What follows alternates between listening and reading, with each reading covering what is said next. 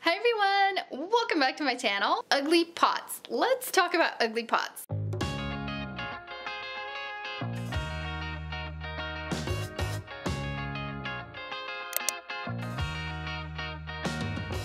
Reality is, most of my plants are put in plastic pots like these. They're convenient, easy to upsize when my plant grows out of it, and this one's even on wheels because it's so huge and hard to move around the house. I had a few ideas and I went to my favorite decor stores and I picked up these placemats from Pier 1 Imports, and I'm thinking this would look cute as a cover. Okay, for my first idea, I wanted to make something from these dry grass woven placemats.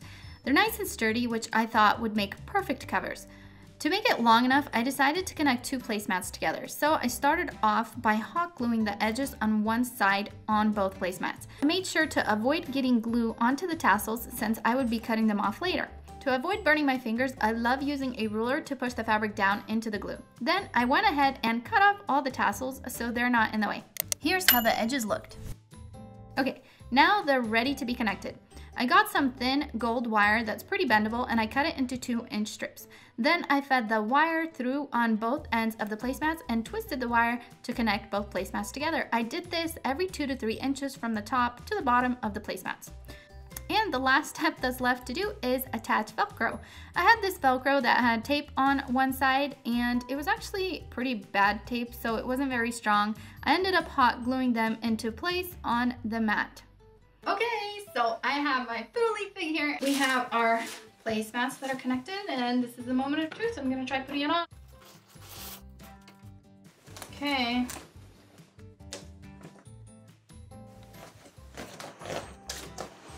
Ooh, I like the tassels. Oh man, I'm wondering if I should probably just not have cut all of them off. What do you guys think? Do you guys like the tassels? I actually like this. This is supposed to be the back, but I think I'm gonna leave it in the front. It's cute. I'm so in love with how they turned out. This was such an easy update for a simple plastic pot, and I just cannot believe that it was this cheap. The total cost for it was only $7. What a steal deal. For my second idea, I wanted to add some texture to my plastic pot with this jute placemat. You can probably also use regular burlap for this as well. Here's the plastic pot I decided to upcycle. To start off, I cut off the top inch to give it a smoother finish. I did not like these ridges. I will say this made the pot pretty wobbly, but I wasn't too concerned about it because I'd be adding plaster to it. Okay, next I used some hot glue to attach the placemat to the plastic pot.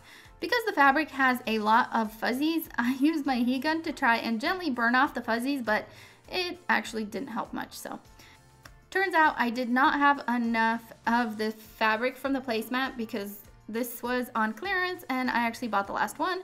So I had to do some patchwork on the back to cover it all up, but it's okay. It still turned out okay. You can barely see the seams.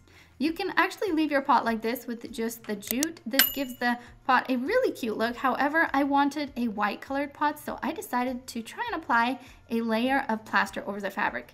This is definitely a more permanent transformation rather than the first idea I had. I mixed some plaster of Paris powder with cold water. Be sure to use cold water because if you use warm water, it will set faster. The consistency of your plaster should be like thick paint. Then I applied a layer onto the jute fabric. The plaster takes about 7 minutes to set, so you have to work quick and in small sections. I applied about a 5-inch section and used a wet paper towel to rub over the surface to reveal the fabric's texture. Don't wait too long because once your plaster starts to set, you won't be able to remove the plaster enough to reveal the texture of the fabric.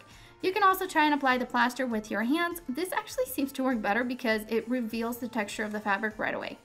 I also applied some plaster to the top of the pot to finish it off. Okay, and here's how it looks. I love the woven pottery look it has. I do wish the texture of the fabric stood out a bit more. My plaster was a little bit thicker than it should have been at first, but overall, I'm really happy with how this turned out. Okay, for my third idea, I decided to give my giant planter a leather bag look. I purchased some faux leather at Hobby Lobby, and to start off, I measured the height of my pot and marked the amount on the leather. Then I added about 8 inches for the cuff I wanted on top. If your plant is on wheels like mine is, make sure you take this into account when marking and measuring. Okay, next, to make the cuff area sturdier, I cut a long strip of poster board. I made sure that it wasn't too wide so that the cuff could be folded back later. While the fabric was laying face down, I applied the strip of poster board on the back and hot glued it. Then I folded the leather over the poster board and glued it as well to create the cuff. Next, I flipped the faux leather over and folded back the cuff. I glued it down as well.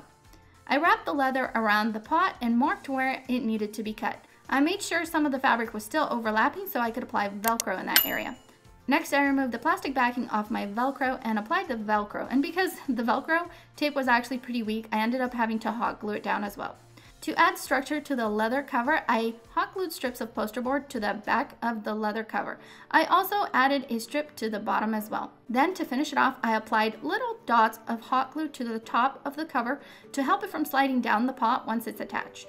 Okay, now to attach the leather cover onto my pot, I just wrapped around the pot and secured the Velcro on the top at first, then moved my way down. And that's it. I love how clean this looks versus the simple plastic pot. And I cannot believe this also only cost me $7. What a steal deal. Thank you so much for watching my video. I hope you enjoyed it and found it helpful. If you like this video, give me a thumbs up, subscribe if you're not. Happy spring, everyone. I will see you all next time. Bye.